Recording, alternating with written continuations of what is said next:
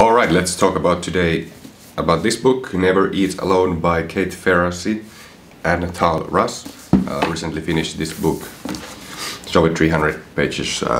It's kind of a little bit long book, but a very important read, I think.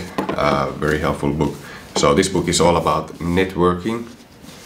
Highly important skill.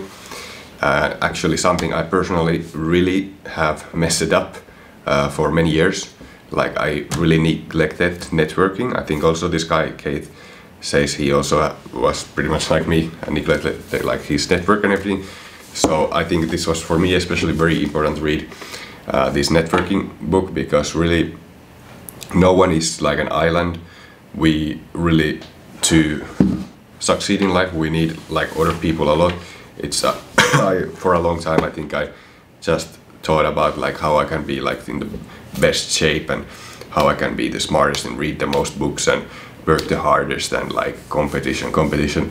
But really it's, you need those allies too. You need to network, you need to reach out, you need mentors, you need allies. You will at some point be the mentor to someone, and of course you need customers too. That's very important. If you're in business, you need customers. So yeah, so you cannot just but like be a loner, some lone wolf or something. So in this video I'm going to go over the best 5 ideas I got from this book. I've got a lot of notes. There's a lot of great information here, but here are like my favorite 5. If you want to get this book, I have linked it below this video in the description. So number 1 idea I found very valuable here is that the very successful are not especially talented, educated or charming, but they all have a circle of trustworthy, talented and inspirational people they can call upon.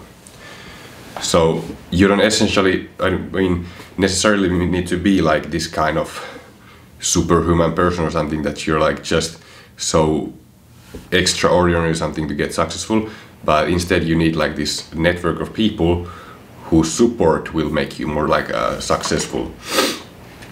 Not especially talented, educated or charming, but like, yeah, like many people in business, they if you really think about it, like of course there's like exceptional people or these athletes, and then there's like these entrepreneurs who are like geniuses, but it's possible really to, if you have like this network to call upon, you don't need to be good at everything.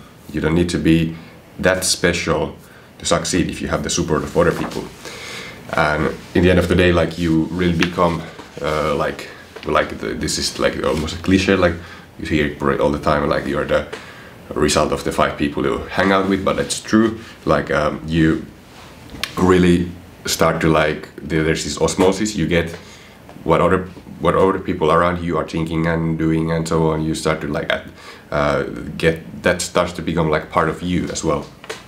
So it's important to choose like your friends wisely and like hang out with like other like-minded people who want to also be successful and reading and working hard and all this stuff. So then second thing is that in business you need to reach out to people long before you need anything from them.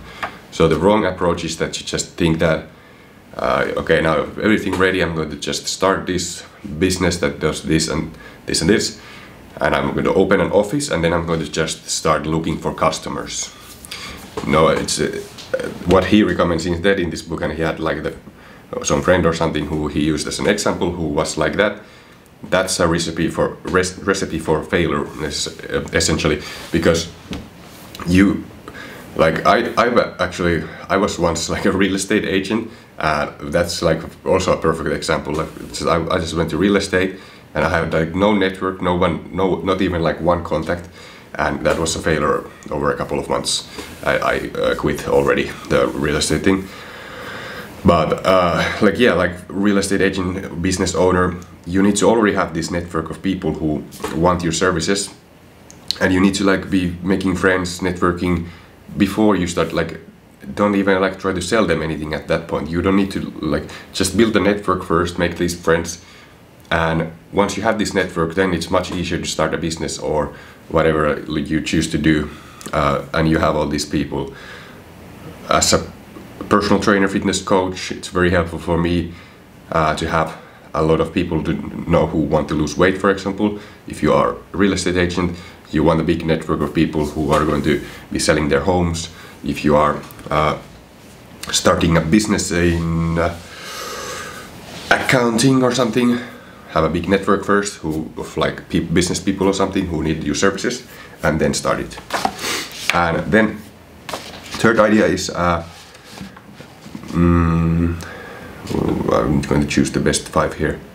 Yeah. Third idea is that before meeting people, always be prepared, know exactly what they are about as a person, and know their proudest achievements. That's very important, like that you can compliment them, or they're like this trophy they got, this test, this diploma or something. Their proudest achievements. I do online fitness coaching, so it's very easy for me actually, because I reach out to people like on Facebook and Instagram. I can see like their profile. I can really see everything, where do they work and family and everything. Like I can really prepare beforehand, and that's what I always do. Want to like check their profiles very thoroughly, like a couple of pictures, and be totally like clear about who I'm going to call. Then, so yeah, that's what you should do. Like it doesn't need to be a prospect either, but if you're like networking and just to want to like have this new contact, just always be prepared, like know what they're about, so it's easy to like have conversation, and so that you're really like interested in them. Then fourth is that in building a network, remember to never ever disappear. That's really one of the most important rules. Stay like active. Like if you want to build a network, you need to be like, for example, like if there's some kind of events where the people gather, don't disappear for a long time. Go back and forth, go back over and over again to that kind of events, and so that you stay like present there and in people's minds. Same thing with social media. Stay consistent, stay in people's minds. Never like disappear for like a long period of time. And then fifth and last idea is that you don't want to think of introversion as something to be cured. I'm actually an introvert too, but what he recommends, Kate here in this book, is that introverts are best off going to like actually speaking publicly, as crazy as that sounds. The point is that if you go to like events, you speak publicly, and you reach out to a lot of people at the same time, then you will have a lot more time for your downtime, and your like time alone to recover and like gain energy, as the introverts gain energy when they're like having this downtime alone, and extroverts have energy when they like are with people. So it's the other way around.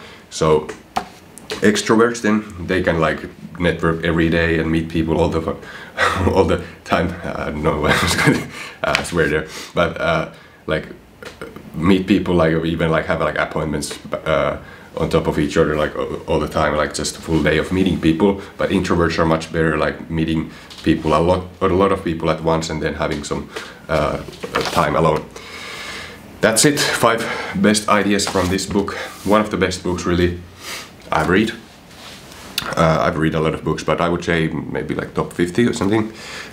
Really good book. Highly recommend getting it from the link in the description from bookdippers.com. And that's it. Give this video a like if you find it helpful, and see you next time.